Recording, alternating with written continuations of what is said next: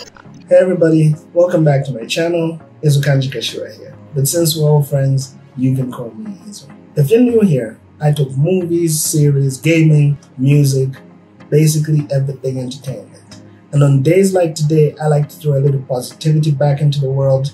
And if that can even help one person have a better day or have a different approach to the week, then my job here is basically done.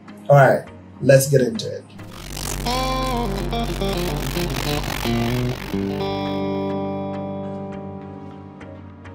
What was your favorite book growing up, like in primary school when you're that 5 to 10 age range? What did you find most fun? For me, it was The Three Little Pigs. If you didn't read The Three Little Pigs, or if you never had the opportunity to read it even as an adult, basically the story is there's three little pigs and the mom one day wakes up and tells them, fellas, you're grown now, you need to go and live your own lives. She hands them some money and tells them, be on your way into the world now, conquer, explore, you're adults. All three leave the house and they have to decide now how they're going to fend for themselves. The first little pig builds a house of straw because it was cheaper and it was quick. The second little pig builds a house using sticks. It was fast, it was cheap. The third little pig takes his time and learns that he needs to build his house out of brick. After a while comes the big bad wolf. Yeah, this was a scary part of the story when we were kids. The big bad wolf goes to the first house, blows it, and the little pig runs into the second little pig's house, which was made of stick. The big bad wolf comes to the second house with the second little pig. He huffs and he puffs and he blows that house down too. And they both run to the third little pig's house, which is made of brick. The big bad wolf reaches this brick house and tells the little pig to come out. Come out, little pigs, or I'll huff and I'll puff and I'll blow your house down. They don't come out. He huffs and puffs and blows, but nothing happens. Huffs and puffs and blows, nothing happens. Because their house was made of brick. Love that story growing up. But now that we're adults, and yeah, I have to confess, I've read it a few times even as an adult, but as a child, what we didn't realize was that this story was actually trying to teach us that we need to have a rock-solid foundation in whatever we do. This story was actually talking about preparation. Do you want to do something that's quick and cheap? Do you want to do something that is moderately sustainable? Or do you want to take your time and build your house from brick?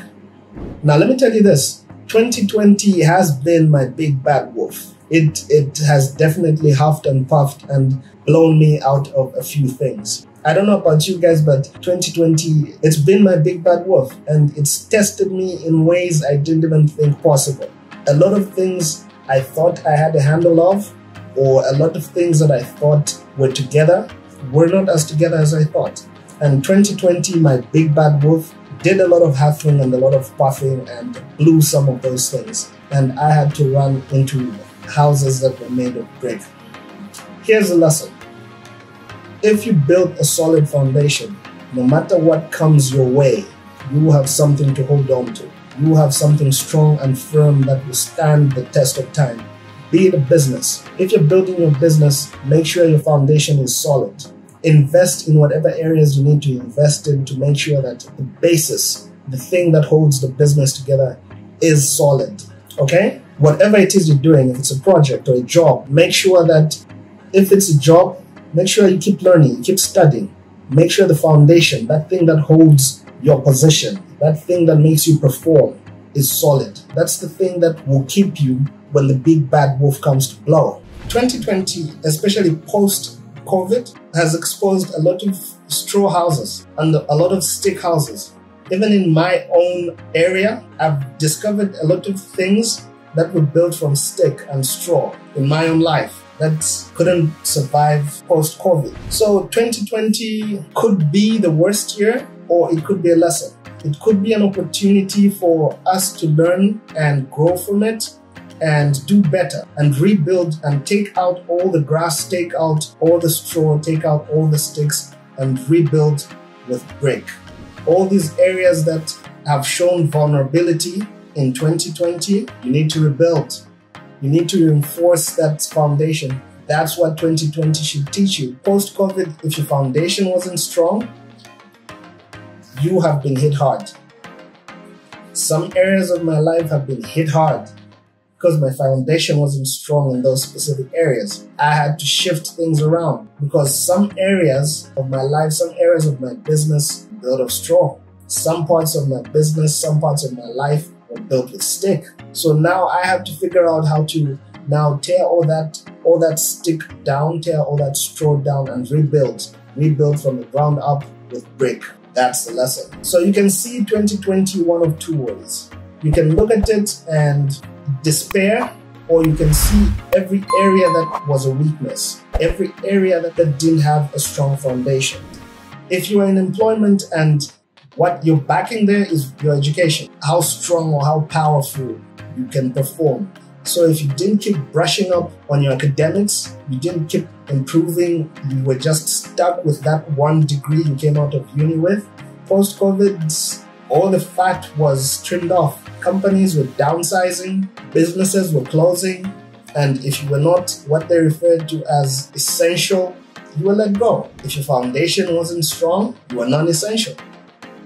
So there's a lesson to be learned from that, so that when this happens again, and it will, maybe even bigger, because everything just repeats. It's a cycle.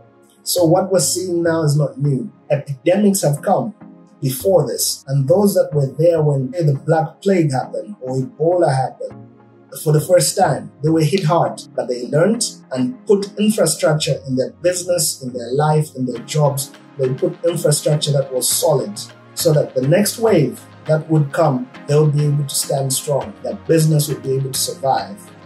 Their jobs would be safe. Post-COVID, we still have COVID, but now people are learning. People are more proactive. It's not as hard as when it just hit, but now is the time to rebuild. Now, what you rebuild with will determine how you survive if there's a next wave, or if there's another pandemic 30 years from now, 10 years from now, how your business survives that, how you as an individual survive that, determine on the foundation that you set now, based on the information that you've acquired throughout 2020. That's what will determine how you survive the next one. So for me, 2020 has hammered me in ways I didn't even think were possible. It's hit me in areas that I have no muscle, and there was no defense for some things. Some weak straw houses in my area, me personally, some straw houses went down. Some stick houses went down. For me personally in my life, they did. I had a few brick houses, but I had a lot of straw houses too. I had a lot of stick houses too, and those went down. 2020 huffed and puffed, blew them away. But for me, there's a lesson.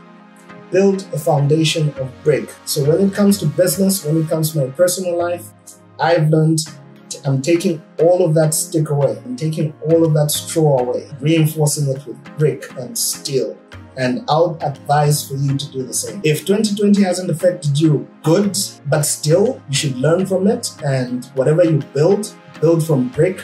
Let it have a rock solid foundation. And that way you'll be able to withstand whatever storm, whatever big bad wolf comes your way. All right? Okay. You have a great week. And that's it from me. And as always, dare to be great. See what happens. Peace.